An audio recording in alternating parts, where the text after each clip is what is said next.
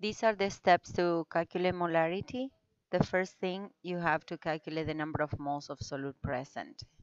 If they give you the mass, you can calculate the number of moles using the molar mass.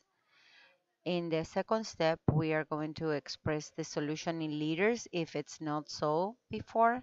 Um, Liters are equivalent numerically with decimeter cube, so we can express that in decimeter cube as well.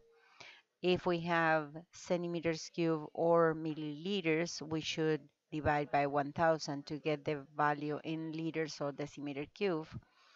And after we have 1 and 2, we can apply the formula by dividing the number of moles divided by the volume in liters. So now we are going to see 3 examples of these with different type of data in each one. In this case, the solution has 2.4 moles and the volume of the solution is 3 liters. So the number of moles is 2.4. The volume is going to be 3 liters or equivalent to 3 decimeters cube. So the molarity is the number of moles divided by the volume in decimeters cube of liters, which is going to be 2.4 moles of solute over 3 decimeters cube. That is going to be 0.8 molar.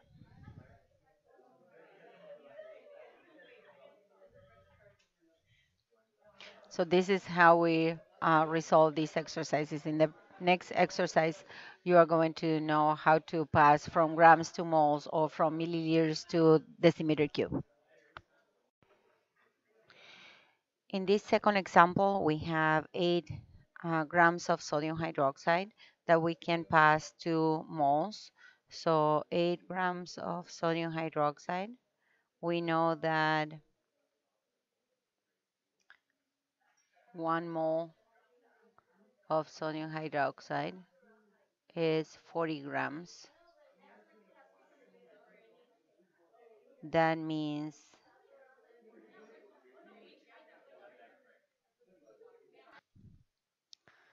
the number of moles of sodium hydroxide then is 0.2.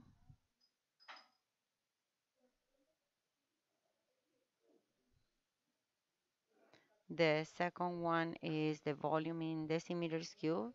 It's already given, 2 liters, so we don't need to do anything because 2 liters is equal to 2 decimeters cube. It's equivalent. And number 3 is calculating the molarity, which is going to be 0.2 moles of sodium hydroxide into decimeters cube. This is going to be 0.1 molar of sodium hydroxide.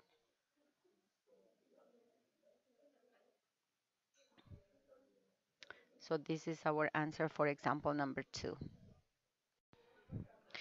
In the third example, example number 3, we have 25 milliliters of a solution. So that is going to be the volume of the solution. The one is calculate the number of moles of copper sulfate and 1.5 grams of copper sulfate anhydrous. That is going to be 1 mole equivalent and 150 grams. Actually, it's 149.5, but we can do as 150. So the number of moles is 0.01 of copper, moles of copper sulfate present. The second one is to pass 25 milliliters, 2 decimeters cube or liters. I know that 1 liter is equals to 1000 milliliters. So the volume is 0.025 liters. And the third one is going to be calculating the molarity, which is going to be 0.01 mole of copper sulfate divided by 0.025 liters of solution. So the molarity is going to be zero point 0.4 molar of copper sulfate. And that is going to be the answer for our next and last example.